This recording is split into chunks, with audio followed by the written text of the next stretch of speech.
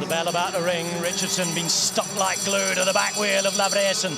Tries to get that position. Gets a little dive down. Opens up one bike length. It's down to a half though because Richardson's gaining. He's on the back wheel. Is he going to come around in time? Does he have the speed? Yes, yes, yes. Oh, we've got a new challenger in town. The world champion's been beaten.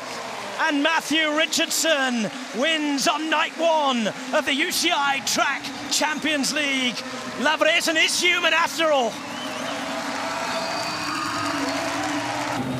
He's going to have to lead it out here. Richardson in the position he wants to be in, maybe. And here he comes on the inside. Richardson's made the move. Lavreysen pushed out the way. This is Richardson going. And look at the gap he's got. 2 gaps, 2 lengths out of turn 4. And unless Lavreysen gets back on terms here, that is a tactical masterclass by Matt Richardson. So Haugland is at the front now, coming up to the bell lap. Haugland is looking strong, but he's looking behind here. He knows that Lavreysen is coming. But coming with him on the wheel, trying to come around, trying to get high, trying to do his best out this final one is Richardson. But here's Lavreysen, there's Richardson. Oh, yes, yes, yes. Not enough to go top of the league, but he wins the race on the night. Matthew Richardson takes his first keirin of the series. Now, this is interesting. Richardson looks behind and sees this. The Champions League could be in play right here, right now. And Harry Lavreysen needs to make a move because this is Matthew Richardson going all the way. And there are bike riders between him and Lavreysen. It's Richardson takes first, Lavreysen down in a fourth. And Matthew Richardson not only wins the keirin, but he moves into the lead in the Champions League. Front. Vertigo there, but here comes Richardson.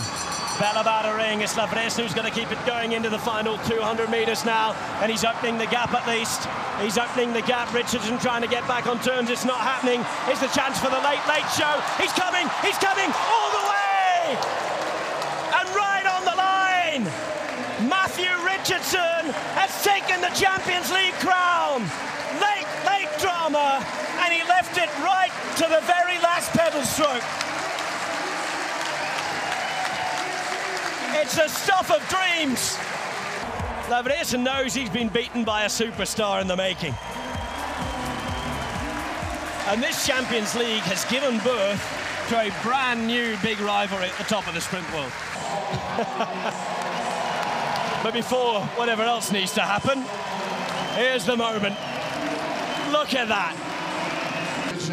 Representing Australia, this is